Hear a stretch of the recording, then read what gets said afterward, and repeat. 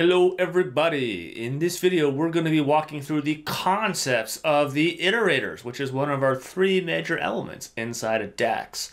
So without further ado, let's go ahead and get started. I'm here in iterators.xlsx and I'm in the concepts tab. Now I want to add, I'm going to kind of rush through this because in my experience this page will make a whole lot more sense after the rest of the class rather than before. I think these things are pretty good, but they tend to be more useful in reflection than introduction. But I feel like I should at least give you a brief conceptual overview of what iterators are. If this doesn't make total and complete sense, don't worry about it. We're going to spend a lot of time doing examples, and I think those examples are frankly going to paint a better picture than any concepts page could. But here we are, so let's just go ahead and sort of muddle our way through it. So what is an iterator? Well, an iterator is a thing, it's a function, that creates a new value from a temp table. Now that new value can either be a scalar, which is to say a number, a date, or a text string, or it could be a whole temp table, right? Those are the two kinds of values that it can produce.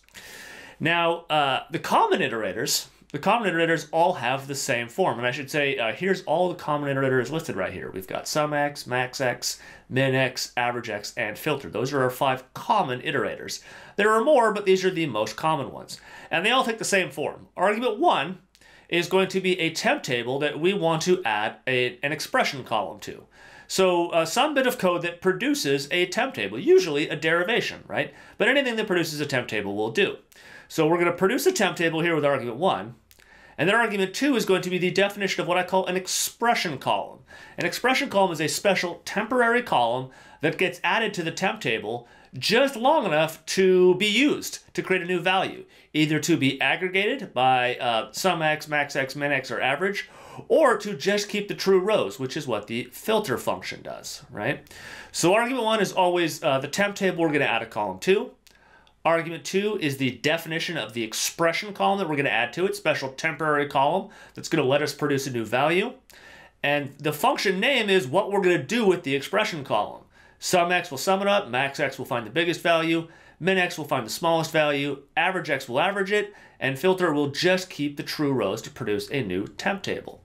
So imagine we've got a data model that looks like this. We've got the mini table, that's the physical table in the data model, right? This is data we actually loaded in that we're going to summarize.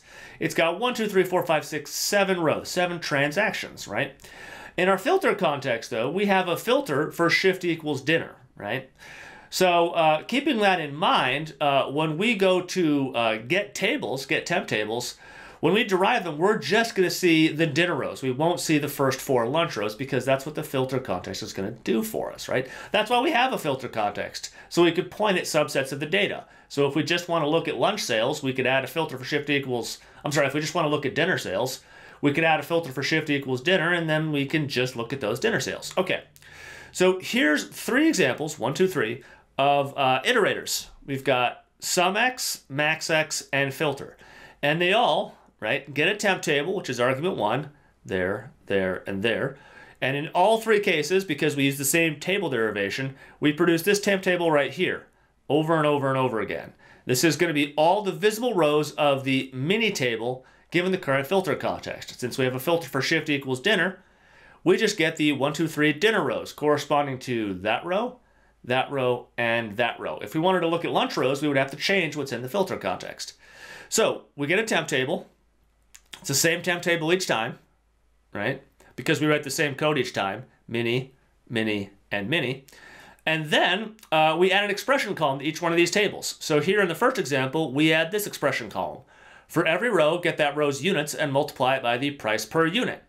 So here, for that cell, we get the units times price per. So 2 times $9 equals $18. That's what we get for that row. 1 times 11 is $11. That's what we get for that row. And 2 times 7 is 14. That's what we get for that row. So this is our expression column. It doesn't really have a name, right? The column's not going to be around long enough to really bother naming it, but I refer to it as the expression column because it's based on that expression right there. Okay? So we add the column to it, and then since this is the sumx function, it sums these numbers up to get 43. That's what the sumx function does. What about the maxx function? Well, again, we derive the temp table, so we got that temp table right there. That's argument 1. And then maxx is going to add this column to it, where for every single row it takes the price per unit and subtracts the cost per unit, right? And so we get 9 minus 8 equals 1, 11 minus 9 equals 2, 7 minus 5 equals 2, right? This, by the way, happens to be the margin, right? So we calculate this for every single row, and then when we're done, we max it or find the biggest value. And the biggest value in this set of numbers is 2, okay? Lastly, there's the filter function, and even though it doesn't end in an X, it is indeed an iterator. Don't let anybody tell you otherwise, right? So we're going to derive the same temp table with this derivation right there, get all the visible rows of mini, which is all these dinner rows, right? We're going to add a column to it, where for every single row, we're going to take that row's type and see if it's equal to dine-in. Well, for that row, the type is to go, so we get a false. For this second row, the type equals dine-in, so dine-in equals dine-in, so we get a true. And for the third row, dine-in also equals dine-in, so we get a true. So we get a false, a true, and a true. Now, what does the filter function do? Unlike sum, which sums up that column, or max, which finds the biggest value, filter just keeps the true rows and produces a new temp table based off of it. So if we just keep this row, and we dump this row right here, this is going to produce a new temp table with just those bottom 2 rows. Okay? Now, if you're still feeling a little bit fuzzy about this, that's okay. I only want you to get this at a very high level at this point. We're going to understand more about this as we sort of move through the next practice videos. I do, however, before we move on, I do want to say a few things about the expression column, right? So I use this term expression column. The expression column is like a temporary column that's going to stick around just long enough to create the value. It's not going to be around long enough for us to bother naming it. I call it expression or exp, but it doesn't really have a name because it's not going to be around long enough. I capitalize the x because the functions are sumx, minx, averagex, maxx. This is the x of which you're taking the min or the max or the average or the sum.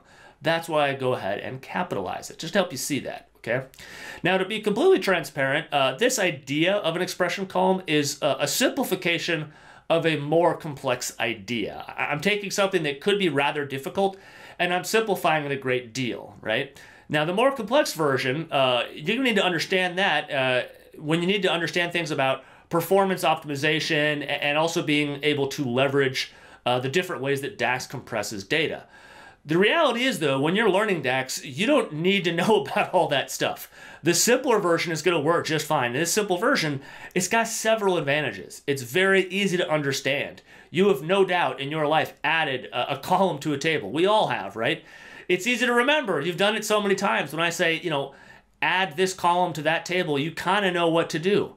And also, in this part, I can't emphasize this enough, it's totally reliable. So when I tell you that I'm teaching you a simplified version, the downsides of that simplification have to do almost entirely with performance, and you're unlikely to run into them on any sort of regular basis. So there aren't a lot of corner cases where this is going to break. In fact, I don't really know of any. So this is the methodology that I use day to day, and it's the one that I suggest you use in this course. But if you are wondering, hey, I've taken a few other classes on DAX, and I've never seen this concept before, this is an invention of mine to help you understand it, and I think it's really going to help you do that. So we'll see if that's the case over the next couple videos. Speaking of which, let's jump over to those.